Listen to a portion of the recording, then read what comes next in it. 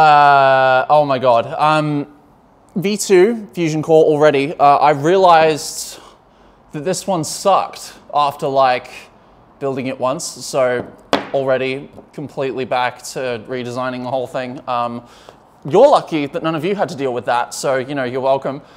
Now I do want to talk about why, of course. So the V1 Fusion Core, this thing here, the intent was to design around any hub block. So float wheel hub blocks, XR ones for the Cannon core, and I designed a set of GT ones as well. I wanted it to work with anything so that there were like options.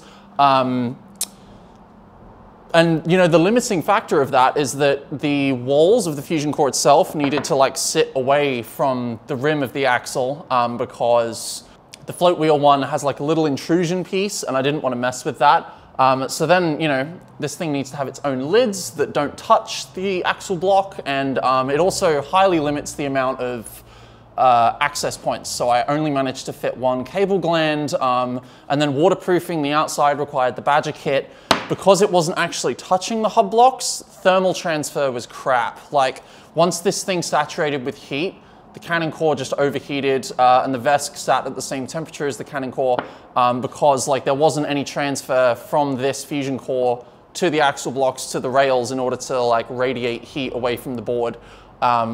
So yeah, the only transfer was just like the rim of the axle, and it was just not good enough. So, you know, drastic redesign, because I realized that I also came up with these a few weeks ago. So these are the adapters for GT rails from XR hubs. Hang on, let's think about that.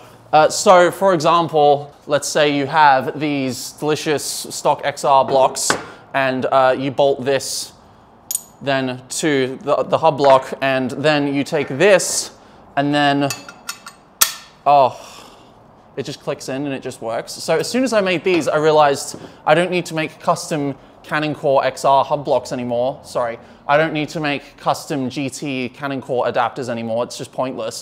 And I can just, you know, stick to a defined set of XR-based blocks for the Fusion Core, and then I don't need to make any custom stuff. Hence introducing the V2, which is so much better in every single measurable way. This thing is gonna be, you know, fun to test. I obviously haven't put it through the paces yet, but we're gonna find out sometime this week. Obviously, it comes with two XR based hub blocks. We got the left and the right variety, yeah. So these bolt end to end on the Cannon core axle and sandwich the block in the middle.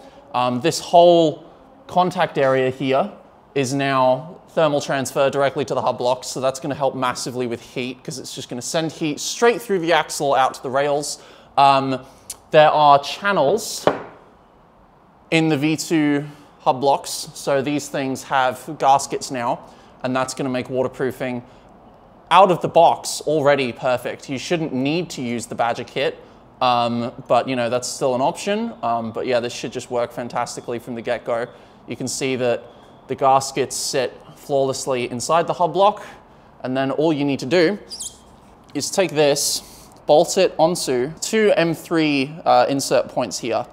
You can see two M3 bolts here. That keeps the actual center piece of the Fusion Core, you know, in place. And so those thread on like that. Then two large M8 bolts go on top, and you know, those just tighten the hub to the axle as per all the other designs. This one's taking a second to catch. So yeah, and then boom, done. That's installed, and it's a waterproof XR-based axle block with much more thermal mass than before. Thermal connection to the VESC inside, way better. Thanks to that, you know, increased surface area of contact, it's going to be just so much better than before. Two ride heights, same as, you know, Alden's design, except you can use these pieces if you want to run GT rails, and these let you adjust the height as well. There's a few more, there's a few more things. So obviously there's the large M20 cable gland input for your battery, but then there's two, you should be able to see it, two extra insert points for M6 cable glands. So that's going to let you install the foot pad directly to the inside, maybe the push button as well, any other accessories that you want. There's now 2 slots there for extra cable gland input. You know, I'll provide 2 extra small M6 cable glands for you to install those. Or if you don't want to use those slots, you just put M6 bolts over them and then, you know, they'll just be sealed up.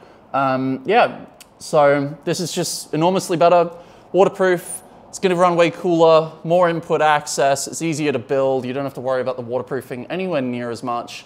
Yeah. Problem is, I haven't tested it yet because I just got this today. So, you know, now I need to actually build this. But yeah, I will throw it up on the website as quickly as I can so that people who want this can order it before the end of the month. Hopefully ship to them by the end of next month. At least that is the goal. It should happen. I'll keep everyone updated. Yeah, that's it. I am off my face on caffeine. Holy shit. Right, carry on with working on shit. Oh my God, run.